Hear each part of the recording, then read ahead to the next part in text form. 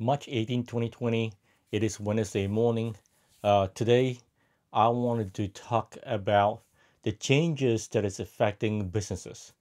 I think one of those things that I'm seeing a potential shift to what we call a traditional business model, and this has to do with Tae Kwon Do. So, if you are taking martial arts class, or if you're going to gym, for example, you do know that you're aware that the gym is closed, and most taekwondo places are closed as well due to the coronavirus. So what do instructors do today? What are they going to do? Because this affects their livelihood. So one of the things that I start seeing from my dojo, from MCMA, is really helpful to see is that they're starting to provide online recordings for right now, and then hopefully real soon to go live on YouTube or some sort of a live streaming to allow students to continue to practice, to allow students to continue to have the training that we need.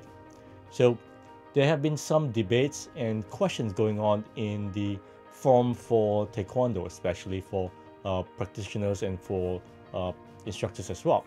One of the things that the people ask is, well, is it worth it to provide those trainings? Is it worth it to go online? What happens when we go online? Is it no longer viable? Then am I now competing with everybody else in the world? So those are real valid concerns. I think what I see is that there is a need to provide some sort of continuation for students to practice at home. Now, I believe that it is never going to take away the benefits of being in person, doing the training in a class, because in person, the instructors there, they can see what you're doing and they can provide the necessary adjustments and feedback to you.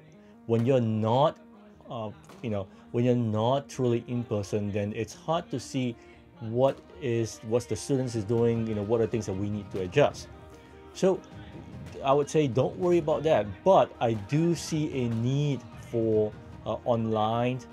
additional online classes that help support the training, especially like for me when I am traveling, for example.